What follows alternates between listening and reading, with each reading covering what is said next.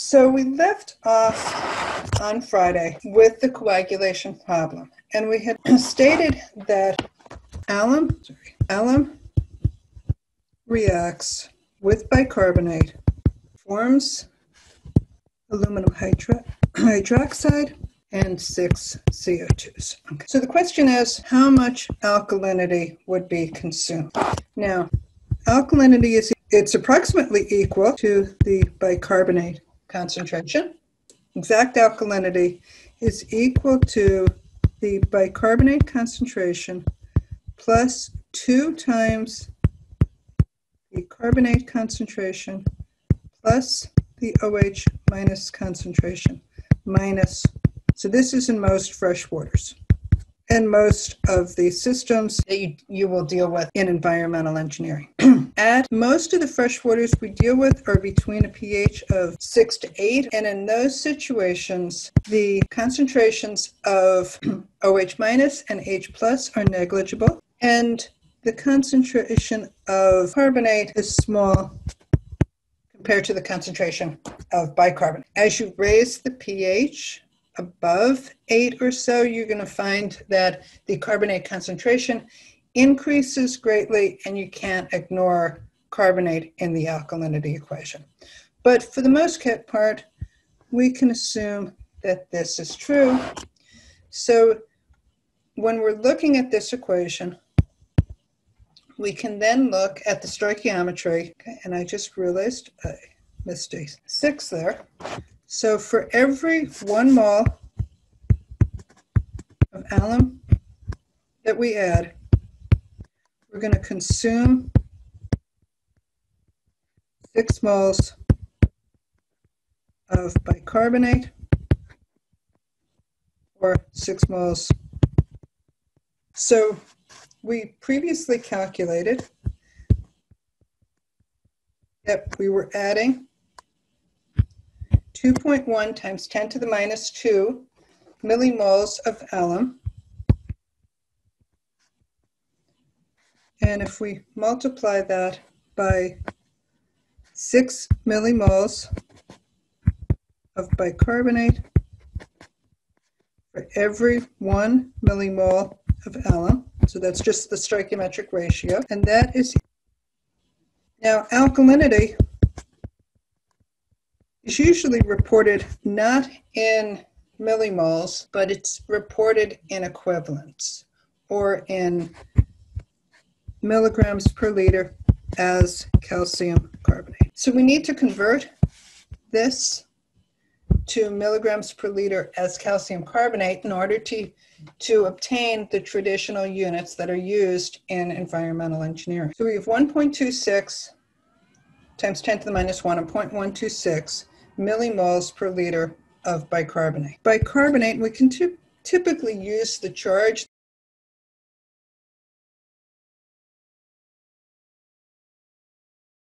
There are 1 milliequivalents per 1 millimole for bicarbonate. That's true for bicarbonate. For carbonate, it's actually 2, and that's this 2 here is actually 2 milliequivalents per millimole, or actually equivalents per mole.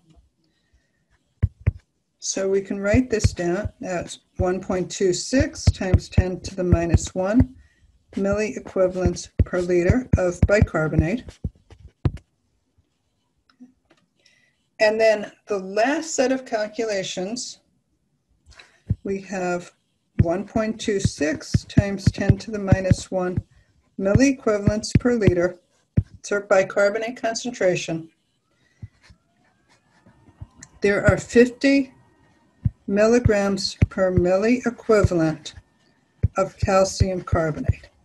There is a video that I produced actually for 480 on hardness and alkalinity.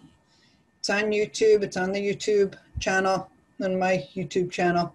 That actually goes through all of these calculations in much more detail.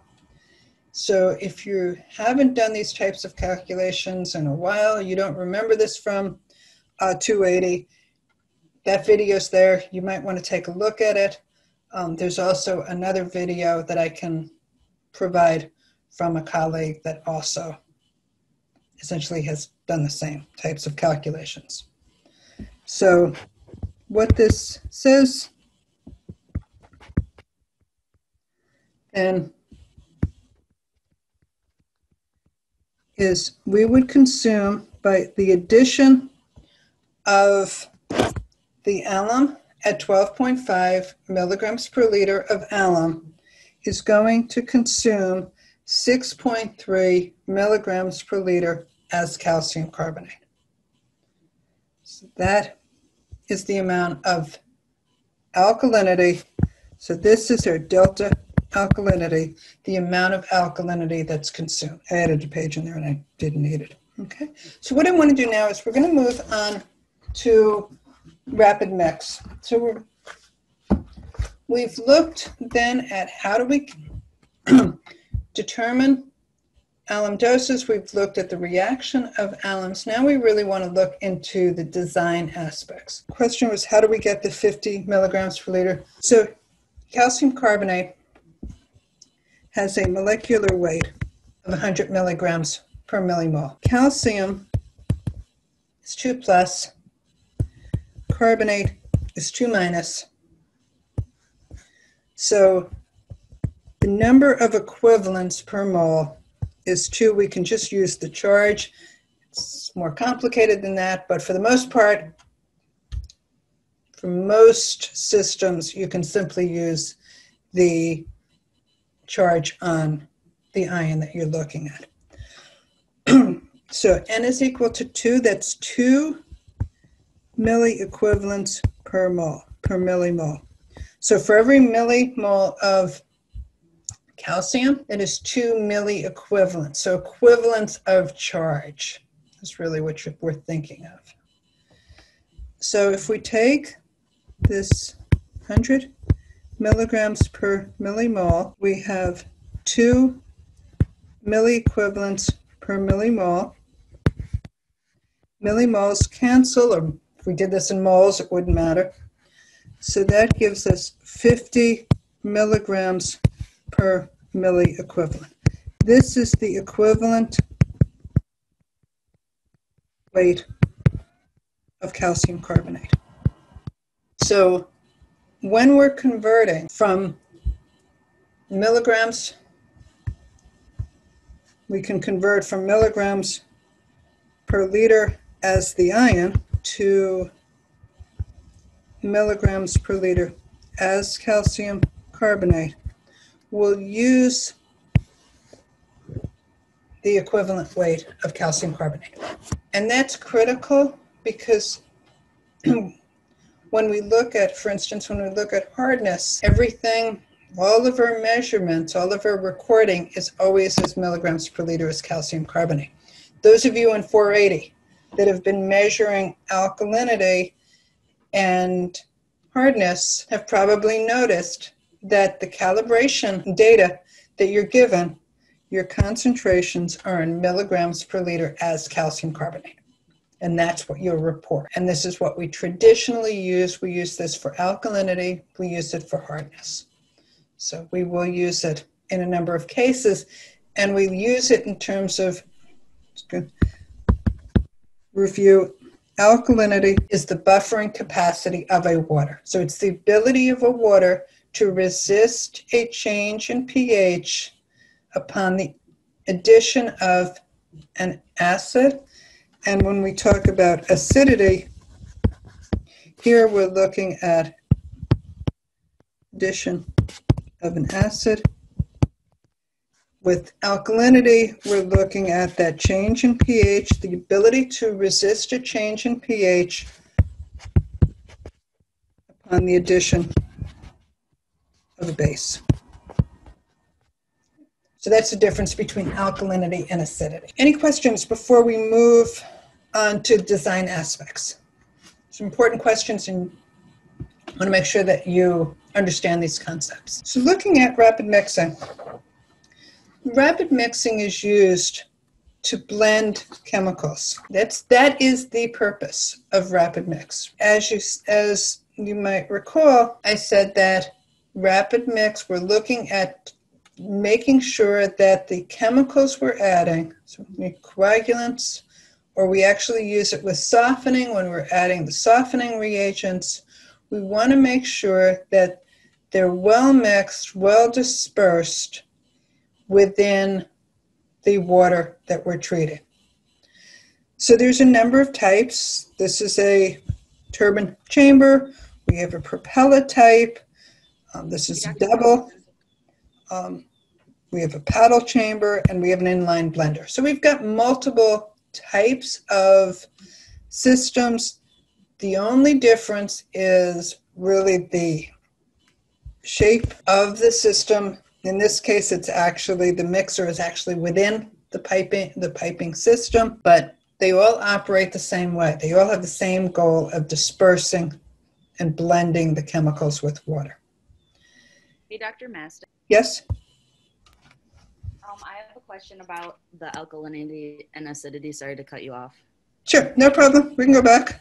Okay, so what I got is that alkalinity is the buffering capacity of water. And is it alkalinity or acidity that resists change of pH upon adding an acid or a base? Okay, so alkalinity is the ability of a water to resist a change in pH upon the addition of an acid. Acidity is the ability of a water to resist a change in pH upon the addition of a base. Okay, perfect. Thank you. So it's just kind of one you're looking at a decrease in pH, the other one you're looking at an increase in pH. In chemistry, they just use the term buffering capacity. In environmental engineering, we use alkalinity and acidity. These reactions are rapid. Typically, they take less than 0.1 seconds. For alum, they take about 1 to 7 seconds. Okay.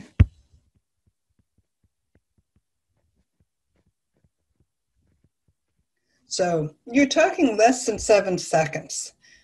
Your detention times need to be less than 30 seconds at the absolute maximum. So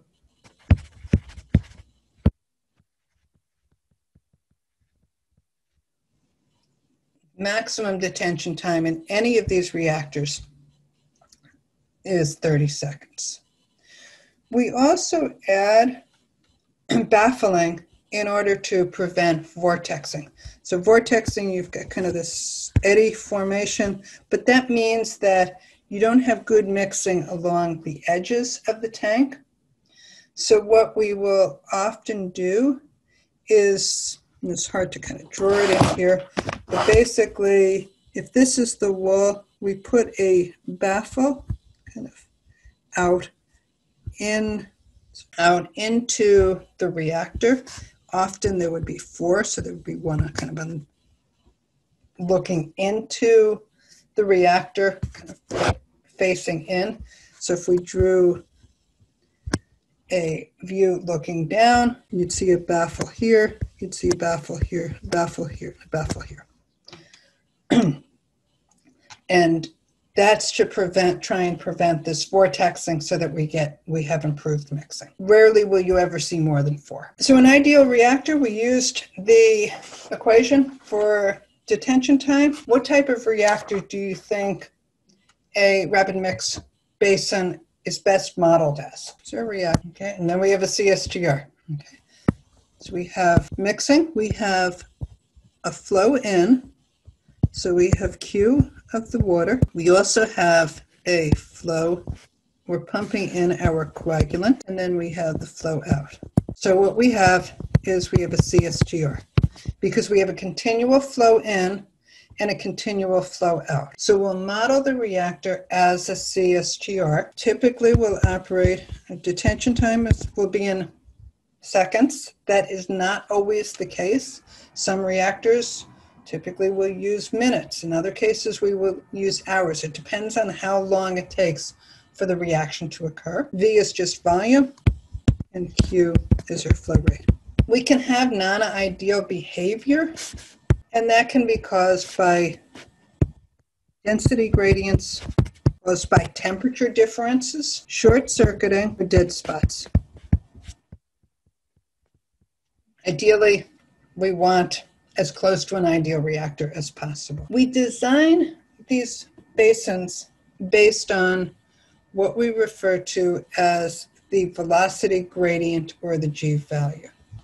So if you think back to fluids, if you have flow of water, you have a velocity gradient. And that velocity varies with distance in the y direction, with the lowest velocity closest to the surface. So we're going to use this to estimate energy dissipation. We want to provide sufficient energy to mix the coagulant with the water, but we don't want to provide too much energy, because if we provide too much energy, we're just simply basically wasting money. We have to provide electricity in order to run the mixer, and also the more mixing, you've got potential eddies forming. So the amount of shear that's taking place, the higher the G, the more violent the mixing. And G is a function of the power imparted by the mixer, by your motor. It's inversely proportional to the volume of water in the tank, the dynamic or absolute viscosity of the water. The more power, our motor, the higher the G. For the same power, the greater the volume of our reactor, the lower the G. G values typically range from about 700 to 1,000. Notice they're in inverse seconds. Detention time, I just said 30 seconds. The book talks about 20 to 60 seconds. However, if you look at the 10-state standards, which they're also referred to, I will typically refer to them as the GLUM standards for the Great Lakes Upper Mississippi River Board standards. These are the standards that are typically used, or that are used in all of the Midwest states, and are adopted by a number of states and even adopted by a number of countries. If you're looking at softening, the detention time is slightly longer, but if you're looking at coagulation reactions, as we've been looking at now, detention times will be less than 30 seconds. These basins vary from about 1 meter to 3 meters. We'll talk more about that depth, and this just gives you an idea of the power imparted in these systems. I'm not going to go over a lot of this in any great detail. We'll talk about this in the problem that we do. But again, just some information. Here's your baffling. If you do have vertical baffling, they shouldn't extend more than 10% of the tank width. So if you're talking about here, if this is our tank, notice these are not very large. Okay, they're relatively small. And then the other thing to think about is that we will typically use that the efficiency of transfer of motor power to water power is 0.8 for a single impeller, which means that your motor, the power of the motor must be 125% of the power imparted to the water.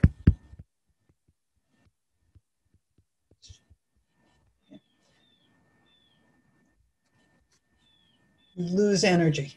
Okay, energy transfer isn't 100%, so you need to take into account. So the size of your motor will always be about 125% of what you calculate for the power imparted to the water. And this equation here is the power imparted to the water. So what we're calculating is the power imparted to the water.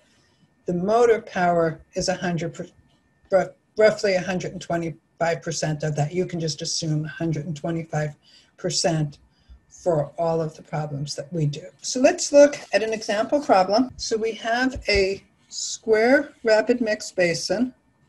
We have a depth that's equal to 1.25 times the width. The flow rate is our design flow rate.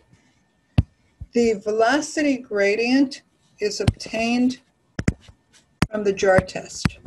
We'll talk more about jar tests tomorrow. We'll actually get some video of the jar test that Joseph ran. We'll look at those. The detention time is 25 seconds. We're going to design this for an operating temperature of 10 degrees C, and we're going to assume a turbine shaft speed of 100 RPMs, and this is also, we've confirmed this with our jar test. We want to determine the basin dimensions, the power required, so that G value, and then we'll look at the impeller diameter, and we'll look at it both with baffling and without. So the volume is equal to our flow rate divided by the detention time, and we'll use the 25-second detention time that we were given. So that is, we need a reactor that has a volume of 2.19 meters squared. We have a square basin, and we said that the depth is equal to 1.25 times the width. If it's square, the length is equal to the width. So we have length times width times depth. We can substitute width for the length, and for the depth we have 1.25 times the width, and that is equal to 2.19 cubic meters. So my width is equal to 1.20. That equals my length. And therefore my depth is equal to 1.50 meters. Okay. One of the things to think about here as you're thinking of designing these, significant figures are critical, because you can't give, if these are your plans, you can't give either a manufacturer, or if it's a concrete basin, your contractor, and you can't tell them to design their basin within a centimeter or two. So think about that in terms of the design when you're thinking of how many significant figures that you actually use. If we're looking at piping, then you actually have to look at the piping schedule, because you're not going to buy 7-inch diameter piping, for example, unless you pay a lot of money to have it fabricated for that specific project. You're going to buy 6 or 8. So let's just check the volume. And that equals 2.16 cubic meters. So it's slightly different. I'm going to check the detention time, and it is 24.65 seconds, which is close enough to 25 seconds. So we're good there. So the next thing we need to do is determine the power required. And we have G is equal to the square root of power over the absolute or dynamic viscosity times the volume. G is equal to 790. Remember, we got that from the jar test. Times mu times V, and I need to square this. And that is equal to the power. So we have 790 inverse seconds squared times the viscosity, which I can look up in the appendix at the back of the textbook, times the volume. And that is 1,762 Newton meters per second, which is a joule per second, which is a watt. Okay, so it's almost 1,800 watts of power that we need to impart to the reactor. Now we said that we had a vane disc impeller. What that looks like is this. So this is a vane disc impeller. We have 6 flat blades. It's a radial flow turbine impeller. We have 4 vertical baffles. And we're told that the impeller diameter should be 30 to 50% of the tank width.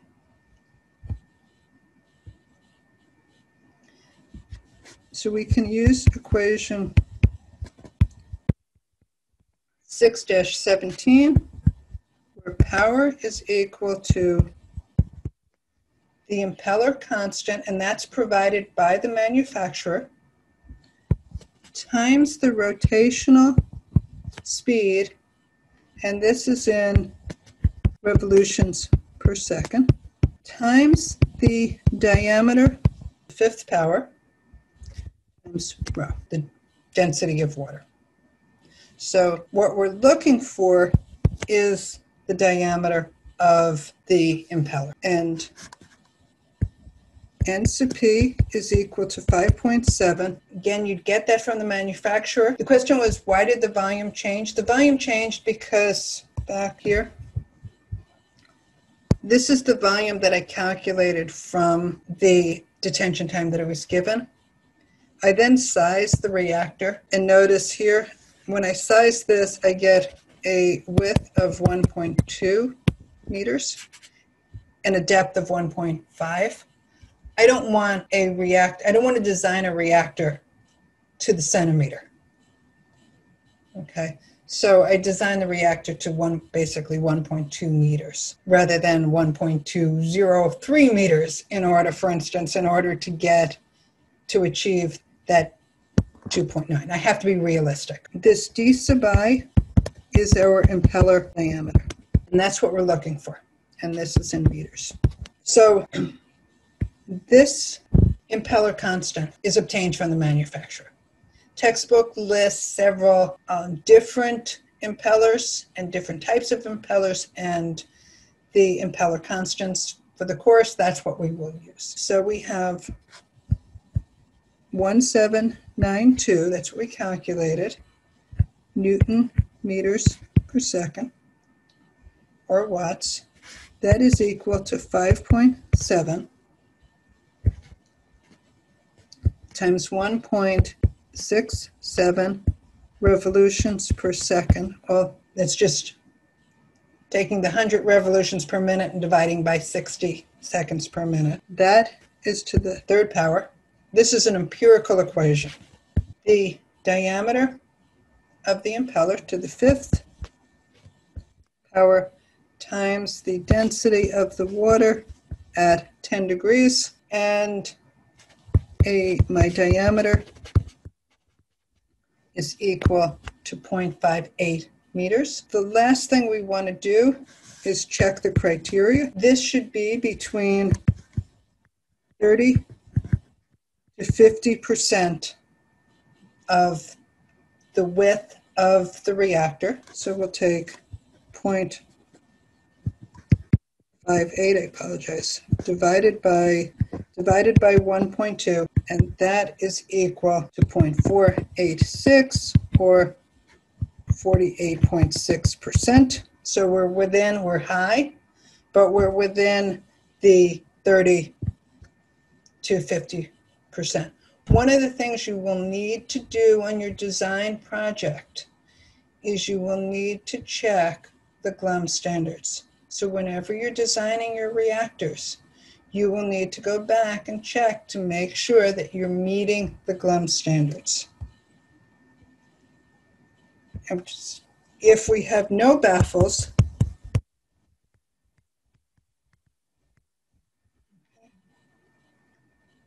then the power imparted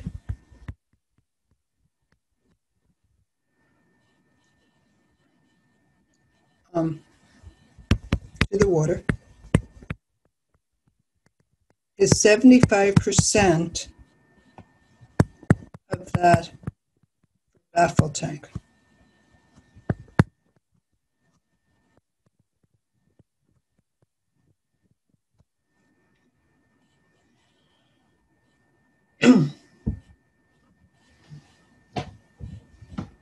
So the N sub P that you use is 0.75 times the value given, okay? Because it's 75%. Go through the same equation that we used before, but in this case, the diameter, when we calculate the diameter, it is 0.62 meters. Okay.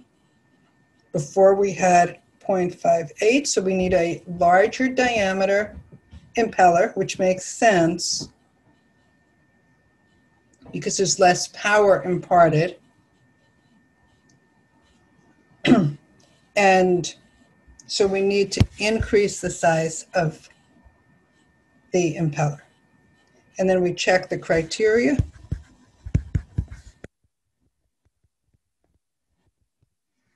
So we have 0.62 divided by 1.2 meters.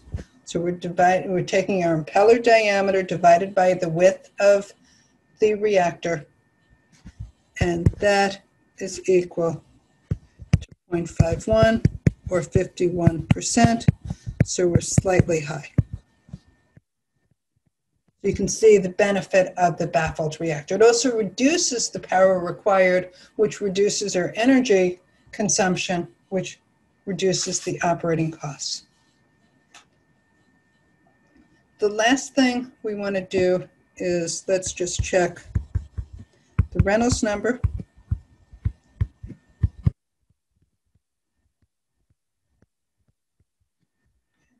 And the Reynolds number is equal to the impeller diameter times N times rho divided by mu, the viscosity. And that, we're going to use the baffled reactor because we have a smaller diameter. It also means less power that we have to impart, so our motor power is less. So that's 0.58 meters squared times 1.67 inverse seconds. So that's revolutions per second times the density of water at 10 degrees.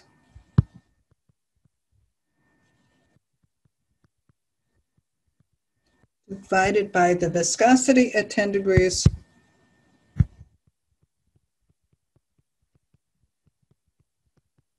And that is equal to almost 400, well, it's 429,000. Do we have turbulent flow?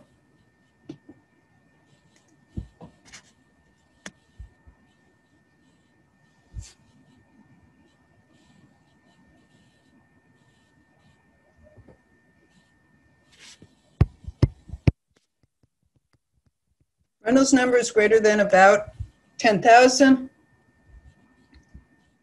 We have turbulent flow. And we want turbulent flow in the rapid mix basin. So we'll stop there.